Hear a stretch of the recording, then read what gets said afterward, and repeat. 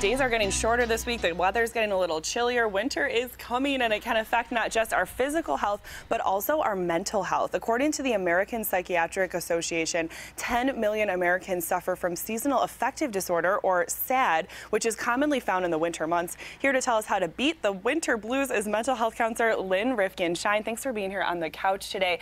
SAD, it sounds sad, and it is kind of sad that the weather can affect us like this. So it's normal, though, right? Well, there's a difference between just having winter blues, which a lot of us have, and we're saying, gosh, it's getting cold or it's getting dark out. But seasonal affective disorder is actually a mental health diagnosis where people start to feel depressed, more difficulty getting out of bed in the morning.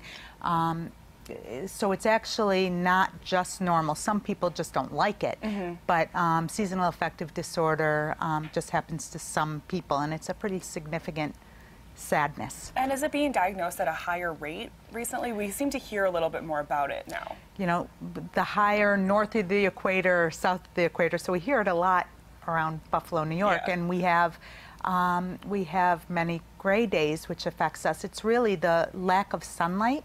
So even if we're in the winter months and there's sunshine, you're not as affected if you truly have seasonal affective disorder. It's not about the cold, it's not about driving in the bad weather, it's not about just not liking it. It's truly needing. I had a client once who talked about how when there was light coming through her window, she would find herself almost like a cat trying to find the light and going toward the light because she had such a significant seasonal affective disorder. So as a mental health counselor, what are some sure signs that someone just doesn't like the winter and is feeling blue or has seasonal affective disorder?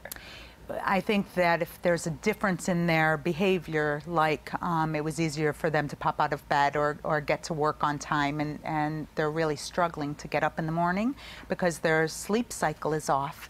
And with the darkness outside, they feel blue.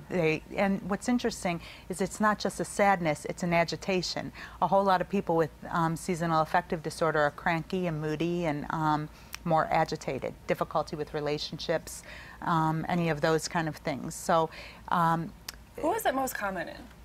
We see it more in women than in men, but when men have it, it's more significant. It's more difficult for men. So, but we're seeing it younger versus older. People who are seniors don't seem to have seasonal affective disorder as much as people who are younger. So our schedule just gets thrown off. And it's really important to have very good sleep habits during this time because our sleep cycle is based on a circadian rhythm, it's called.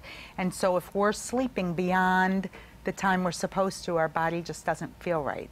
So people are oversleeping, they're overeating. I always say it's almost like hibernating, that you're cold or you're feeling blue and you're feeding it and almost storing it for the spring, for the winter. So what can people do to beat this, to combat it?